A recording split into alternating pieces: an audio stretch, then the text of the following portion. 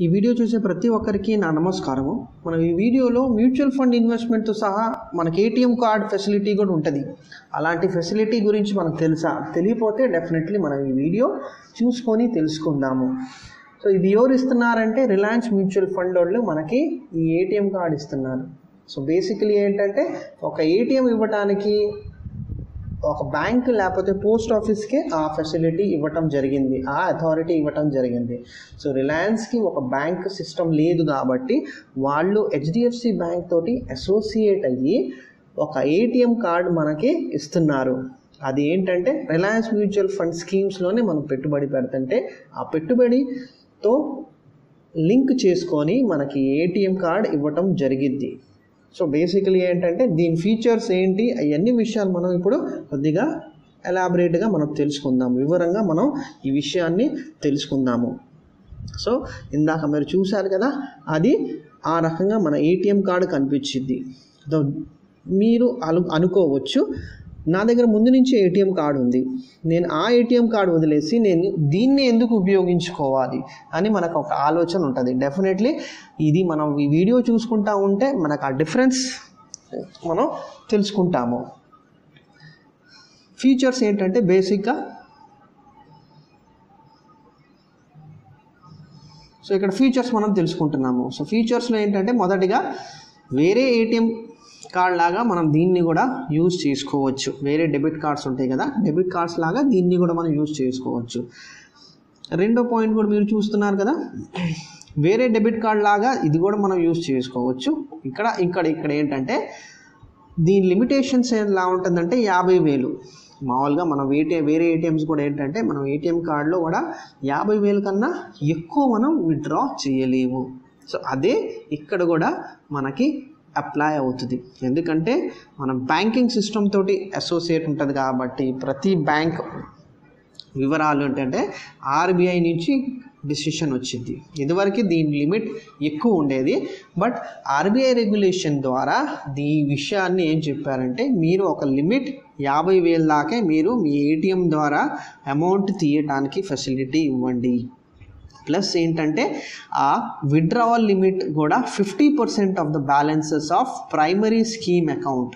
So basically ఏంటంటే కొన్ని schemes mutual ఫండ్స్లో కొన్ని స్కీమ్స్ ఉంటాయి కదా, వాటిని వాళ్ళు ప్రైమరీ స్కీమ్ అకౌంట్స్ కింద పెట్టారు. సో ఆ ప్రైమరీ స్కీమ్స్ అకౌంట్లో మన ఇన్వెస్ట్మెంట్స్ మనం పెట్టుబడి పెట్టుకుంటా ఉంటే సో దానివల్ల ఏమవుతుందంటే ఆ బ్యాలెన్స్ మీద 50% లేకపోతే 50,000 ఈ రెండిట్లో తక్కువ ఉన్న వాల్యూ మనం తీసుకోవచ్చు.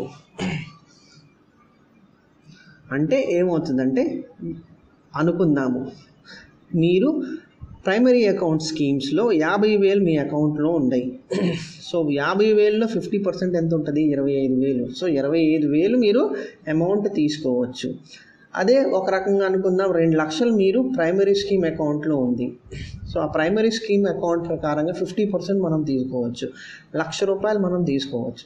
కానీ ఏటీఎం రెగ్యులేషన్స్ ప్రకారంగా బ్యాంకింగ్ రెగ్యులేషన్స్ ప్రకారంగా ఏమవుతుందంటే మీరు ₹1,00,000 తీయలేరు. మీరు ఎంతవరకు తీసుకోవచ్చు?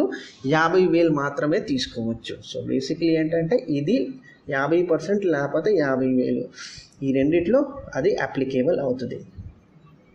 సో డైలీ పర్చేసెస్ ఉంటాయి కదా, 50% మనం తీసుకోవచ్చు. అంటే ఎలా అవుతుందంటే మీరు ₹1,00,000 మీరు మీ బ్యాంక్ అకౌంట్లో ఉందని అంటే ఇది ప్రైమరీ స్కీమ్ అకౌంట్లో ఉండే అనుకుందాము. సో ఇవాళ రోజుల్లో ఫస్ట్ డే మీరు 50% తీశారు అంటే 1,00,000 మీద 50% 50,000 తీశారు. మళ్ళీ రెండో రోజు ఏమవుతుందంటే మీ బ్యాలెన్స్ ఎంత ఉంది? 50,000. ఆ 50,000లో మీరు ఇంకొక 50% మీరు తీయవచ్చు అంటే 25,000. సో మూడో రోజు ఎంత బ్యాలెన్స్ మిగిలిద్ది? 25,000. 25,000 మీద మీరు 50% తీయవచ్చు. అది 50% ఎందుకు పెట్టడం జరిగిందంటే ఇది ఇన్స్టెంట్లీ మీరు అమౌంట్ తీస్తున్నారు, మీ ఇన్వెస్ట్మెంట్ తోటి ముడిపడి ఉంది కాబట్టి ఇది ఏటీఎం. దానివల్ల ఇదేంటంటే ఆ రెస్ట్రిక్షన్స్ పెట్టడం జరిగింది. 50% మొత్తం తీసేసారనుకోండి మీ ఇన్వెస్ట్మెంట్స్ వడ్డీ ప్రకారంగా మీకు వస్తుంది కదా, ఆ వడ్డీకి అంటే బేసికలీ మేనేజ్మెంట్ క్యాష్ మేనేజ్మెంట్ కోసం ఇది ఆ ఫెసిలిటీ ఏఎంసి మనకి ఇవ్వటం జరిగింది. సో ఈ ప్రైమరీ స్కీమ్ అకౌంట్స్ ఏంటి అంటే ఇదిగోండి, మనం 3 ప్రైమరీ స్కీమ్ అకౌంట్స్ ఇవ్వటం జరిగింది. Reliance liquid fund, Reliance ultra short duration fund, ఇంకా రిలయన్స్ లో డ్యూరేషన్ ఫండ్ కింద మనకి ఆ ఫెసిలిటీ ఇవ్వటం జరిగింది. సో ఇది ప్రైమరీ స్కీమ్ అకౌంట్స్. మీరు ఇది తెలుసుకునే విషయం ఏంటంటే లిక్విడ్ ఇంకా షార్ట్ టర్మ్ డ్యూరేషన్ ఫండ్స్ అంటే 1 సంవత్సరం దాకా మీరు డబ్బులు పెట్టే అమౌంట్ ఉంటుంది కదా, ఈ 3 స్కీమ్స్లో ఏదో ఒక స్కీమ్స్లో మీరు పెట్టవచ్చు. అంటే నా దగ్గర ఒక 10 లక్షలు ఉన్నాయి, ఆ 10 లక్షలు నేను 1 సంవత్సరం దాకా తీయను, సంవత్సరం లోపలే నేను ఒక 9 నెలల దాకా ఉంచవచ్చు, లేకపోతే 10 నెలల దాకా ఉండొచ్చు, లేకపోతే ఒక వారానికి నేను ఉంచాలనుకుంటున్నాను, 3 నెలల కోసం నేను ఉంచాలనుకుంటున్నాను. అంటే చెప్పేది ఏంటంటే 1 సంవత్సరం లోపల టైం డ్యూరేషన్ అంతవరకే నేను ఉంచాలి అనుకున్నప్పుడు ఆ అమౌంట్ మనం ఈ ప్రైమరీ స్కీమ్ అకౌంట్స్లో మనం పెట్టుకుంటా ఈ ఏటీఎం ఫెసిలిటీ మనం ఎప్పటికప్పుడు యూస్ చేసుకోవచ్చు. సో ఈ రకంగా మనం బెనిఫిట్ ఏంటంటే దీనివల్ల మనకు బెనిఫిట్ ఏమవుతుందంటే మనకి సేవింగ్ అకౌంట్ కన్నా ఎక్కువ ఇంట్రెస్ట్ మనకి మన ఇన్వెస్ట్మెంట్ మీద ఉంటుంది. సేవింగ్ అకౌంట్లో మనకు తెలిసిందే కదా 3.5% వచ్చింది. సో అదే ఈ ప్రైమరీ స్కీమ్ అకౌంట్లో ఇవాళ 6% నుంచి 7% దాకా మనకి రేట్ ఆఫ్ ఇంట్రెస్ట్ వస్తుంది మన పెట్టుబడి మీద. సో ఆల్మోస్ట్ ఏంటంటే ఒక మనిషి ₹1,00,00,000 ఈ స్కీమ్స్లో పెడితే ఇక్కడ మనకి రేట్ ఆఫ్ ఇంట్రెస్ట్ ఎంత వచ్చింది, సంవత్సరానికి మనం ఆ డబ్బు ₹1,00,00,000 మనం వాడుకోవట్లేదు. సో మన ఈ ప్రైమరీ స్కీమ్స్లో పెట్టుకుంటే ₹1,00,00,000 మీద 7 లక్షలు వచ్చింది. అదే సేవింగ్ అకౌంట్లో మనం పెట్టుకుంటే 3.5 లక్షలు వచ్చింది. సో డిఫరెన్స్ మనం తెలుసుకోవచ్చు కదా, 3.5 లక్షల దాకా మనకి డిఫరెన్స్ వచ్చింది. ప్లస్ మనకి ఏటీఎం కార్డు కూడా ఇవ్వటం జరిగింది కాబట్టి సో దానివల్ల ఏమవుతుందంటే మనం అమౌంట్ ఎప్పటికప్పుడు మనం యూటిలైజ్ చేసుకోవచ్చు. సో ఎలా వర్క్ చేసిద్దని మనకు చెప్పాం కదా, ఇది స్కీమ్ తోటి అటాచ్ ఉంటుంది. ఆ స్కీమ్ తోటి అటాచ్ ఉండటం వల్ల లిమిటేషన్స్ ఉన్నాయి కదా, 50% ఇవ్వటం జరిగింది. సో ఇక్కడ మన బెనిఫిట్స్ అన్నాం కదా. సో బెనిఫిట్స్లో ఏమవుతుందంటే మనకి ఏటీఎం రెస్ట్రిక్షన్స్ ఉంటాయి. మామూలుగా మీరు ఏటీఎం రెస్ట్రిక్షన్స్ అని ఉంటారు కదా. సో ఆ ఏటీఎం రెస్ట్రిక్షన్స్లో ఏమవుతుందంటే ఒకటి మినిమం బ్యాలెన్స్ మెయింటైన్ చేయాలి. మినిమం బ్యాలెన్స్ మెయింటైన్ చేయకపోతే లేకపోతే క్వార్టర్లీ బ్యాలెన్స్ మెయింటైన్ చేయకపోతే ఏమవుతుంది, మీకు ఛార్జెస్ పే చేయాల్సి వచ్చింది.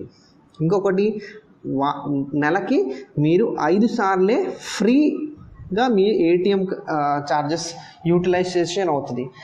6వ సారి మీరు విత్డ్రా చేస్తుంటే ఏటీఎం అమౌంట్ నుంచి మీకు ఆ ఛార్జెస్ పే చేయాల్సి వచ్చింది. డిపెండ్ అవుతుంది మీ ఏటీఎం యూస్ చేస్తున్నారు, private sector banks ATM use చేస్తున్నారా లేకపోతే public sector banks ATM use చేస్తున్నారా. బట్ ఇక్కడ అలాంటి విత్డ్రావల్ లిమిటేషన్స్ ఉండవు. మీరు నెలకి 10 సార్లు కూడా మీరు విత్డ్రా చేసుకోవచ్చు, 20 సార్లు కూడా మీరు విత్డ్రా చేసుకోవచ్చు. అలాంటి రెస్ట్రిక్షన్స్ మీకు ఉండదు, అలాంటి ఛార్జెస్ మీకు ఏవి పే చేసే అవసరం ఉండదు. ప్లస్ ఏంటంటే మినిమం బ్యాలెన్స్ మెయింటైన్ చేసే అవసరం కూడా ఉండదు. మీరు స్టార్ట్ చేయడానికి 5,000 తోటి మీరు స్టార్ట్ చేసుకోవచ్చు. ఇంకా ఆ 5,000 మీ ఏటీఎం ద్వారా మీ చేతికి వచ్చిన తర్వాత మీరు కంప్లీట్లీ ఆ 5,000 కూడా స్టెప్ బై స్టెప్ మొత్తం అమౌంట్ తీసుకుంటాం కూడా మీరు చేయొచ్చు. బేసిక్లీ అర్థం చేసుకునేది ఏంటంటే వేరే ఏటీఎం కార్డ్స్ బేసిస్ మీద మనకి ఏటీఎం కార్డ్ మీద మనకు ఆ ఫెసిలిటీ ఇంకా అడ్వాంటేజ్ ఇవ్వడం జరిగింది. సో ట్రాన్సాక్షన్స్, ఎటువంటి ట్రాన్సాక్షన్స్ అంటే ఇదిగోండి, you can undertake 3 types of transactions. So transactions ఏంటంటే ఒకటి ఏటీఎం కార్డ్ క్యాష్ తీయొచ్చు, బ్యాలెన్స్ చెక్ చేసుకోవచ్చు. మూడోది ఏంటంటే మనం ఎక్కడైనా మార్కెట్లో వెళ్ళినప్పుడు మనం పర్చేస్ చేయాలి అనుకుంటే ఇందాక మనం చెప్పుకున్నాం కదా, పర్చేస్ కూడా మనం చేసుకోవచ్చు.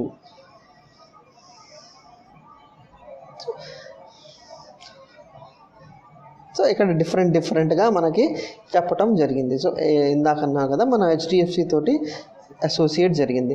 సో ఇక్కడ మనం ప్రైమరీ అకౌంట్స్ చూసాము, సెకండరీ అకౌంట్ చూసాము. సో ప్రైమరీ అకౌంట్లో ఉంటే మీరు వీసా పవర్డ్ ఏటీఎంస్ ఎక్కడెక్కడ మీరు విత్డ్రా చేసుకోవచ్చు, ప్రతి ఒక్క దాంట్లో మీరు యూస్ చేసుకోవటం జరిగింది. దీంట్లో సెకండరీ అకౌంట్లో కూడా మీకు ఏటీఎం కార్డ్ ఇస్తారు. బట్ అక్కడ ఏం జరిగిద్దంటే ఆ సెకండరీ అకౌంట్లో మీ ఇన్వెస్ట్మెంట్ ఉంటే ఆ ఇన్వెస్ట్మెంట్ అమౌంట్ తీయాలి అంటే మీరు ఏటీఎం కార్డ్ హెచ్డిఎఫ్సి వాళ్ళ ఏటీఎం సెంటర్కే మీరు వెళ్ళి అమౌంట్ తీయాలి. దాని వేరే ఆప్షన్స్ ఉండదు. సో ఏంటంటే బెటర్ ఆప్షన్ ఏంటంటే మీరు ప్రైమరీ అకౌంట్లో మీరు మేజర్ ఇన్వెస్ట్మెంట్ ఉంటుంది కదా, ఏటీఎం కార్డ్ యూటిలైజేషన్ కోసం మనం యూస్ చేసుకోవాలి. ఇది కాకపోతే మనకి లేకపోతే సెకండరీ దాంట్లో ఏమవుతుందంటే స్పెసిఫిక్గా హెచ్డిఎఫ్సి తోటే ఉంటుంది. సో అది మనకి ప్రైమరీ ఇంకా సెకండరీలో difference.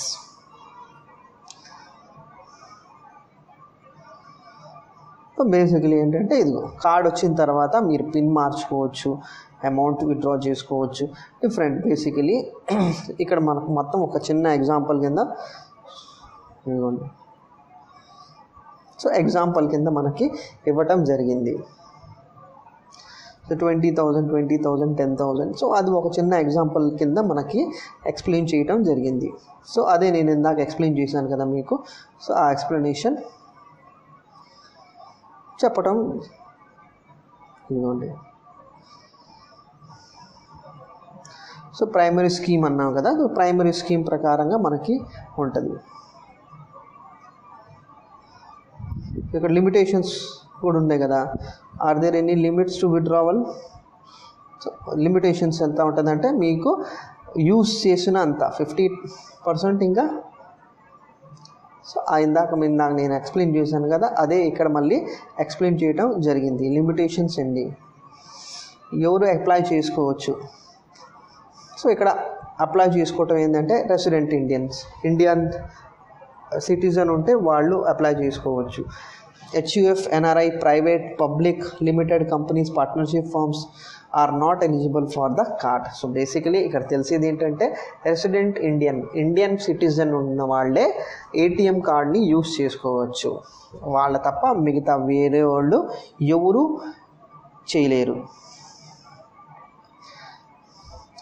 Either are survivor, anyone are survivor single use చేసుకోవచ్చు. జాయింట్ హోల్డింగ్స్ వాళ్ళకి ఎలిజిబుల్ లేదు. అంటే కొన్ని స్కీమ్స్లో ఏంటంటే హస్బెండ్ వైఫ్ ఇద్దరి పేరు మీద జాయింట్లీ ఇన్వెస్ట్మెంట్స్ ఉంటాయి. సో అలాంటి సిచ్యువేషన్లో ఏంటంటే మనకి ఏటీఎం తీసుకోలేము. సింగిల్ హోల్డర్ ఉండాలి, ప్రైమరీ హోల్డర్ ఒకే మనిషి పేరు మీద ఫోలియో క్రియేట్ చేయటారు, ఒకే మనిషి పేరు మీద ఆ ఇన్వెస్ట్మెంట్ జరుగుతుంది. సో అలాంటి ఆ సిచ్యువేషన్లో ఏంటంటే ఏటీఎం ఇవ్వటం జరిగిద్ది. సో ఇక్కడ ఏమవుతుందంటే ఎప్పుడు ఇష్యూ చేస్తారు మనకి ఏటీఎం కార్డ్ ఎప్పుడు ఇష్యూ చేస్తారంటే మీరు ఇన్వెస్ట్మెంట్ చేశారు, ఒక 10,000 ఇన్వెస్ట్మెంట్ చేశారు. ఇన్వెస్ట్మెంట్ చేయడానికి మొదటి చెక్ మీరు ఇచ్చారు. చెక్ రిలీజ్ అయిన తర్వాత మీ పేరు మీద ఇన్వెస్ట్మెంట్ యూనిట్స్ అలాట్ అయిన తర్వాత మీ ఇంటికి ఏటీఎం కార్డ్ ఇవ్వటం జరిగింది. ప్లస్ ఫస్ట్ ఏటీఎం వచ్చింది. ఏటీఎం వచ్చిన తర్వాత నెక్స్ట్ మనకి పిన్ కూడా ఇవ్వటం జరిగింది. రెండు ఒకేసారి రావు, ఒకటి తర్వాత ఒకటి వచ్చింది. సో అది ఇన్ఫర్మేషన్ కూడా మనకు ఉంటుంది. ఒకవేళ ఏటీఎం కార్డ్ మిస్ అయిపోతే అది మనకి కొత్త ఏటీఎం కార్డ్ కూడా జరిగింది. ఏటీఎం పోయింది అనుకుంటే అది మనం బ్లాక్ చేసుకోవచ్చు. సో ఇవన్నీ బేసికలీ అన్నీ వేరే ఏటీఎంస్ లాగే ఈ ఫీచర్స్ కూడా ఉన్నాయి, ఎక్కువ డిఫరెన్స్ లేదు. సో ఏ స్కీమ్స్లో ఈ ఏటీఎం కార్డ్ని మనం లింక్ చేసుకోవచ్చు. సో ఇందాక మనం చూసాం కదా ప్రైమరీ స్కీమ్. సో ప్రైమరీ స్కీమ్స్లో మనకి ultra short duration fund, liquid fund, లో డ్యూరేషన్ ఫండ్, ఈ 3 ప్రైమ్ స్కీమ్స్ ఉండే.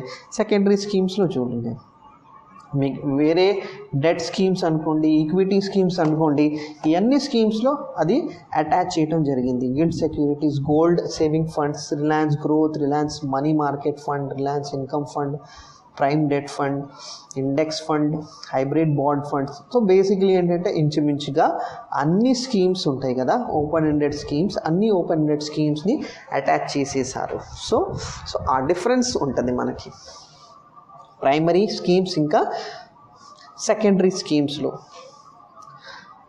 సో జనరల్ గైడ్లైన్స్ ఏంటంటే థర్డ్ పార్టీ చెక్స్ తోటి మనం ఇన్వెస్ట్మెంట్ చేయలేము. సో యాజ్ అ ఇన్వెస్టర్ ఉంటుంది కదా, మనం తెలుసుకున్న విషయం ఏంటంటే మనం ఇది ఎందుకు ఉపయోగించుకోవాలి అని మీ ఆలోచన వస్తే, సో దీనికి ఉపయోగించుకోవటానికి కారణం ఏంటంటే, ఒకటి మన ఇన్వెస్ట్మెంట్స్ మీద మనకి ఎక్కువ వడ్డీ వస్తుంది. రెండోది ఏంటంటే ఆ డబ్బు మీద మనకి విత్డ్రావల్ ఆప్షన్ కూడా ఏటీఎం ద్వారా ఇస్తున్నారు. మీకు మాటికి మీ అప్లికేషన్ ఫామ్ ఫిల్ చేయడం అలాంటివి చేయకుండా మీకు అవసరానికి మీ ఆ ఇన్వెస్ట్మెంట్ అమౌంటే మీరు యూజ్ చేసుకోవచ్చు. అంటే ఇది బేసికలీ ఇది ఒక బ్యాంక్ లాగా ఇది మనం మీ ఇన్వెస్ట్మెంట్కి లింక్ చేసుకుంటా మీకు ఒక ఏటీఎం కార్డ్ ఇవ్వటం జరిగింది. సో పర్చేసింగ్ అనుకోండి, అన్ని విషయాల్లో మనం ఇది యూటిలైజ్ చేసుకోవచ్చు. సో తెలుసుకున్నారు కదా ఇప్పుడు ఈ వీడియోలో. సో ఇన్వెస్ట్మెంట్తో సహా మనకు ఏటీఎం కార్డు కూడా ఫెసిలిటీ ఇస్తున్నారు. అండ్ ఇది ఎక్కడ అంటే మనకొట్టి రిలయన్స్ మ్యూచువల్ ఫండ్ ద్వారా మనకి ఫెసిలిటీ ఉంది. సుమారుగా ఒక 10 సంవత్సరాల నుంచి మనకి ఈ ఫెసిలిటీస్ రిలయన్స్ వాళ్ళు ఇస్తూ ఉన్నారు. బట్ నాకు తెలిసింది ఇది ఈ చాలా తక్కువ మందికి ఈ ఇన్ఫర్మేషన్ ఉంటుంది. బట్ ఏంటంటే ఒకసారి మీకు తెలిసిన తర్వాత మీరు ఇంకా తెలుసుకోవాలంటే డెఫినెట్లీ నాకు నా పర్సనల్ నంబర్కి మీరు ఇన్ఫర్మేషన్ అడగొచ్చు. నేను మీకు ఇంకా ఎలాబరేట్గా దాన్ని ఎలా తీసుకోవచ్చు అని నేను మీకు ఎక్స్ప్లెయిన్ చేసి మీకు అది కావాలంటే డెఫినెట్లీ నేను మీకు హెల్ప్ చేస్తాను. ఈ వీడియో చూసినందుకు ధన్యవాదాలు.